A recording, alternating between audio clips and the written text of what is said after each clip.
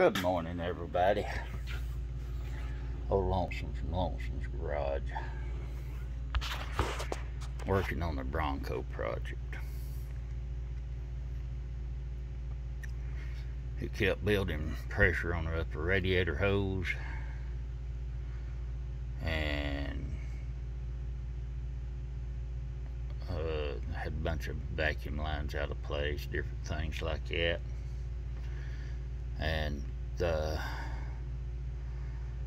when I got in there to it, I thought maybe it was just a thermostat sticking. It was a new thermostat. And a lot of these things, you're supposed to have a little air bleed made in the thermostat on these engines. Some do, some don't. Well, I went to the local Napa, and this one's supposed to have it. As you can see, there's something missing right there. But thermostat's good. It was a brand new thermostat. Napa didn't have one with an air bleed in it. So here's my fix on that. Drill a hole in it for an air bleed. Put a Carter key in, fold it over. I've done it several times. And it works. Let me get the where I dropped it earlier, and they get the spider web off of it. But when I got in there, see this hole right here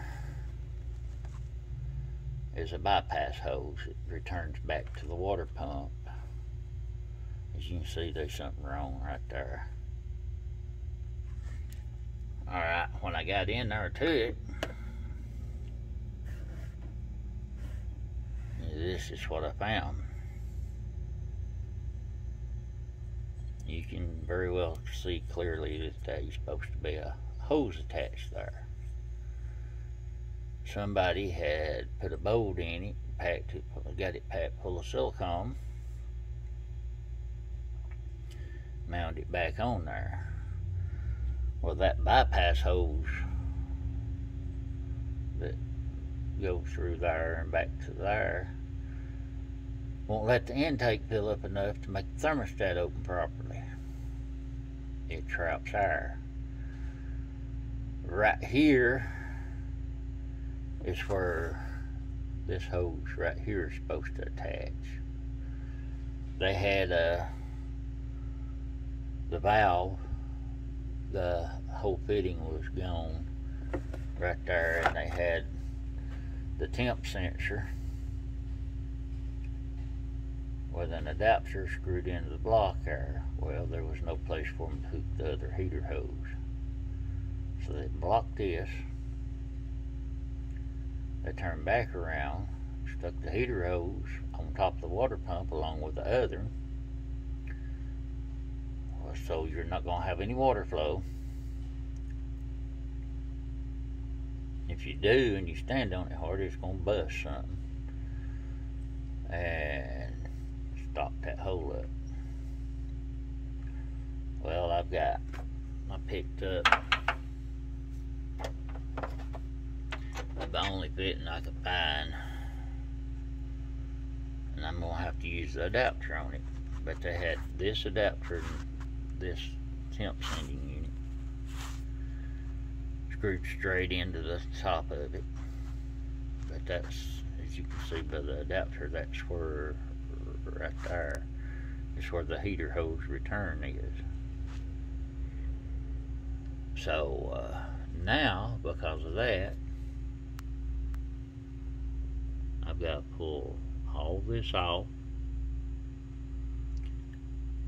I'm going to have to pull right down here. I don't know if you can see it, but right down in there is the crossover line for the injector. This one's got the steel lines on it, don't have the braided. If it had the braided, it wouldn't be much of a problem. But it's the solid steel unit that goes across, and you can't push it out of the way. So now I've got to pull the upper plenum, all the vacuum lines that I just got done fixing. And then I've got to pull the fuel rail so I can get the proper fitting in.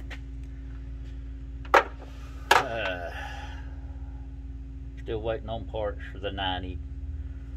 Part of them will be here today, and I think part of them will be here the 23rd. The reed valve set will be here the 23rd. I'm waiting on parts for one of the earth rammers, or the wacky packers, everybody generally calls them. I'm waiting on the fuel shut-off cockpit for it. And then the carburetor O-ring. But right now at hand, this is, well, I gotta get this functioning ready. While I'm at it, I'll give you a little bit of a walk around.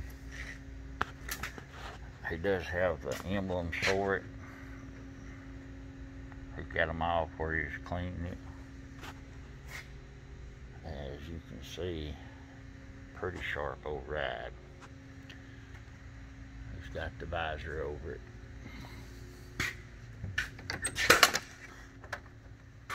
Interior, this is a 1989 XLT Bronco Lariat edition.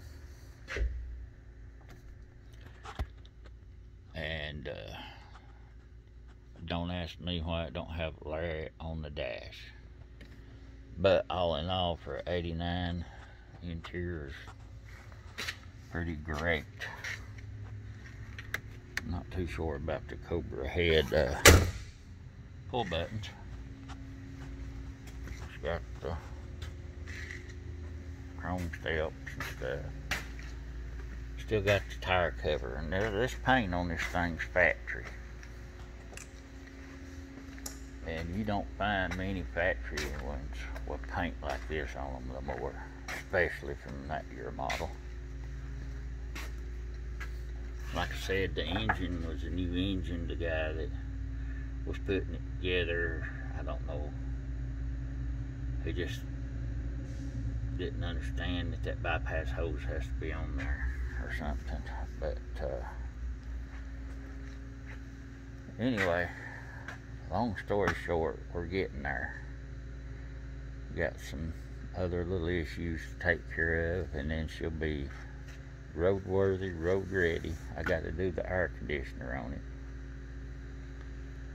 and I got to refill the air, pull the vacuum, refill the air conditioner, and check the air out on it, make sure all that's good, because he had all that off when he pulled the engine.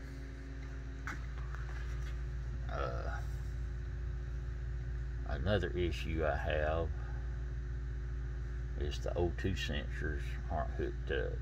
They've got new exhaust pipes and stuff on it. Yeah, you can't see them, it crosses over under there, but they put new exhaust on it. And they didn't weld the bung in for the O2 sensor, so it's running a little rich on startup and stuff.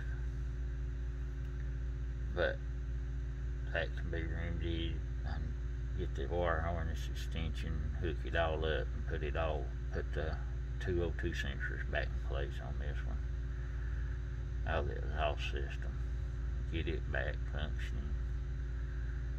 And let's see, I got an exhaust leak under there I got to fix, and I got a transmission leak. The gentleman put a new front pump seal in it, but when he put the torque converter back in, I think he nipped the seal.